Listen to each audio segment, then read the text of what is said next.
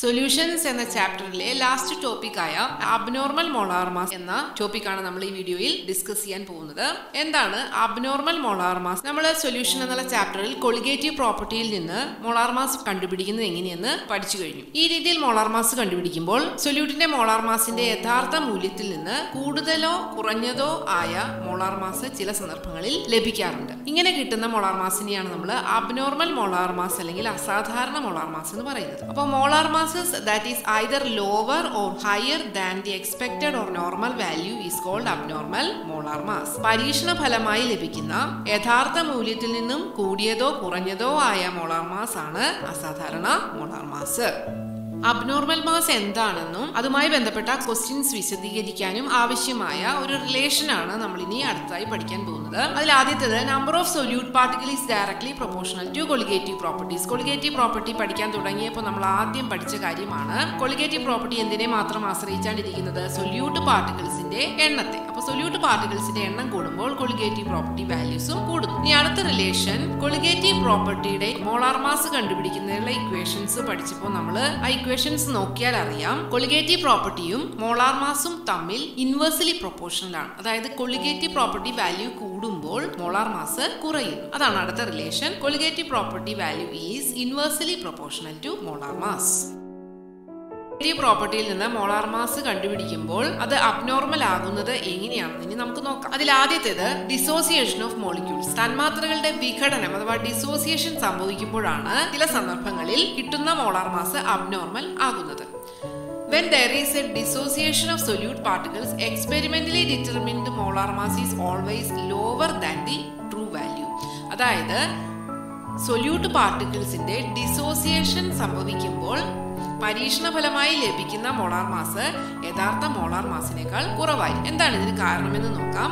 Dissociation സംഭവിക്കുമ്പോൾ പാർട്ടിക്കിൾസിന്റെ എണ്ണം കൂടുകയും തൽഫലമായി കൊളിഗേറ്റീവ് ഗുണം കൂടുകയും ചെയ്യുന്നു. കൊളിഗേറ്റീവ് ഗുണം മോളാർ മാസിന് ഇൻവേഴ്സ്ലി പ്രൊപ്പോർഷണൽ ആയതിനാൽ മോളാർ മാസ് യഥാർത്ഥ മൂല്യത്തെക്കാൾ കുറയുന്നു. ഇതിന് ഒരു എക്സാമ്പിൾ ആയിട്ട് ടെസ്റ്റിൽ പറയുന്ന ഒരു ക്വസ്റ്റ്യൻ ആണ് molecular mass of NaCl or KCl determined by osmotic pressure measurement is found to be half of the actual value. അതായത് NaCl-ന്റെയും KCl-ന്റെയും molar mass osmotic pressure measurement വെച്ച് കണ്ടുപിടിക്കുമ്പോൾ യഥാർത്ഥ മൂല്യത്തിന്റെ പകുതിയാണ്. എന്തുകൊണ്ട്? KCl-ഉം NaCl-ഉം സൊല്യൂഷൻ ആക്കി കഴിയുമ്പോൾ അതിൽ രണ്ട് തരം അയോണുകൾ ഉണ്ടാകുന്നു. ഉദാഹരണത്തിന് KCl വിഘടിച്ച് K+Cl- എന്നീ അയോണുകൾ ഉണ്ടാകുന്നു. അപ്പോൾ ഒരു KCl വിഘടിച്ച് രണ്ട് അയോണുകളായി മാറുന്നു. പാർട്ടിക്കിളുകളുടെ എണ്ണം അതായത് കണങ്ങളുടെ എണ്ണം ഇരട്ടിയാകുന്നു. കൊളിഗേറ്റീവ് ഗുണം ഇരട്ടി. തൽഫലമായി മോളാർ മാസ് യഥാർത്ഥ മൂല്യത്തിന്റെ പകുതിയാകുന്നു. അബ്നോർമൽ മോളാർ മാസ് കാണിക്കുന്നതിന് മറ്റൊരു കാരണമാണ് അസോസിയേഷൻ ഓഫ് മോളിക്യൂൾസ്. അതായത് തന്മാത്രകളുടെ സംയോജനം നടക്കുക, അസോസിയേഷൻ നടക്കുക. When there is association of solute particles, experimentally determined molar mass is higher than the true value. Solute തന്മാത്രകളുടെ സംയോജനം നടക്കുന്ന സന്ദർഭങ്ങളിൽ പരീക്ഷണ ഫലമായി ലഭിക്കുന്ന മോളാർ മാസ് യഥാർത്ഥ മോളാർ മാസിനേക്കാൾ കൂടുതലായിരിക്കും. ഇതിന് കാരണം എന്താണെന്ന് നോക്കാം. പാർട്ടിക്കിൾസിന്റെ എണ്ണം കുറയുമ്പോൾ കൊളിഗേറ്റീവ് ഗുണം അതോടൊപ്പം കുറയും. എന്നാൽ കൊളിഗേറ്റീവ് ഗുണത്തിന് ഇൻവേഴ്സ്ലി പ്രൊപ്പോർഷണൽ ആയ മോളാർ മാസ് യഥാർത്ഥ മൂല്യത്തെക്കാൾ കൂടുന്നു. ഇതിന് എക്സാമ്പിൾ ആയിട്ട് നമ്മൾ പറയുന്ന ക്വസ്റ്റ്യൻ ആണ് molecular mass of ethanoic acid in benzene determined from colligative property is found to be 2 times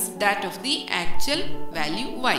ബെൻസീനിൽ ലയിപ്പിച്ച ethanoic ആസിഡിന്റെ molar mass colligative ഗുണം ഉപയോഗിച്ച് നിർണ്ണയിക്കുമ്പോൾ യഥാർത്ഥ മൂല്യത്തിന്റെ ഇരട്ടിയായിട്ടാണ് ലഭിക്കുന്നത്. എന്തുകൊണ്ടാണ്? ഇതിന് കാരണം എഥനോയിക് ആസിഡ് ബെൻസീനിൽ ലയിപ്പിക്കുമ്പോൾ അത് ഡൈമറായി മാറുന്നു. അതായത് രണ്ട് മോളിക്യൂൾ ചേർന്ന് ഒറ്റ മോളിക്യൂളായി മാറുന്നു. അതിനെയാണ് നമ്മൾ ഡൈമർ എന്ന് പറയുന്നത്. അപ്പോൾ കണങ്ങളുടെ എണ്ണം പാർട്ടിക്കിൾസിന്റെ എണ്ണം പകുതിയാകുന്നു. കൊളിഗേറ്റീവ് പ്രോപ്പർട്ടിയുടെ വാല്യൂ പകുതിയാകുന്നു. അതിനോടൊപ്പം മോളാർ മാസ് യഥാർത്ഥ മൂല്യത്തിന്റെ ഇരട്ടി ആകുന്നു.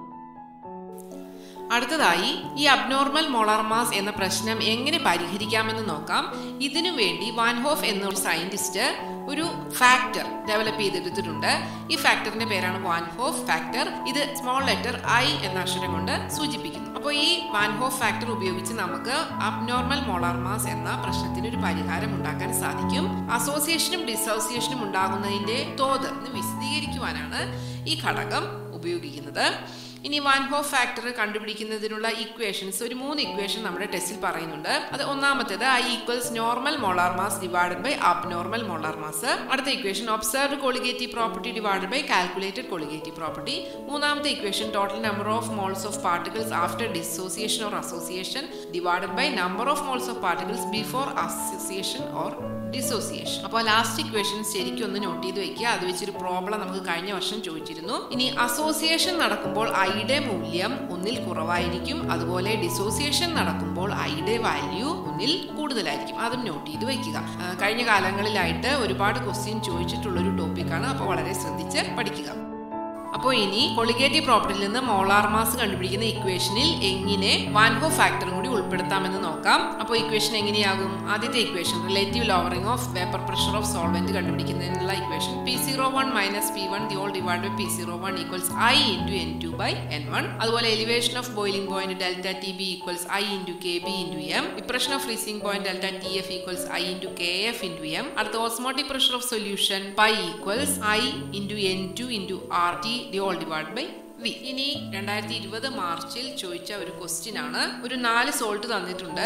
എന്നിട്ട് അതിന്റെ കംപ്ലീറ്റ് ഡിസോസിയേഷനിൽ വാൻ ഹോഫ് ഫാക്ടർ കണ്ടുപിടിക്കുക. അതിൽ ആദ്യത്തെ NaCl, അത് ഡിസോസിയേറ്റ് ചെയ്യുമ്പോൾ 2 അയോണുകൾ ഉണ്ടാകുന്നു. അപ്പോൾ വാൻ ഹോഫ് ഫാക്ടർ 2 ആണ്.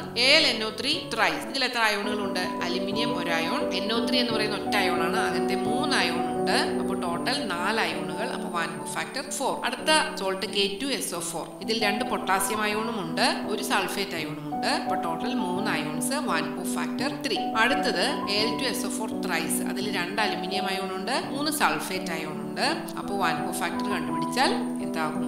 5. അപ്പോൾ പ്രോബ്ലംസ് തന്നെ ചെയ്ത് നോക്കുക. ഡൗട്ട് ഉണ്ടെങ്കിൽ കമന്റ് ചെയ്യുക.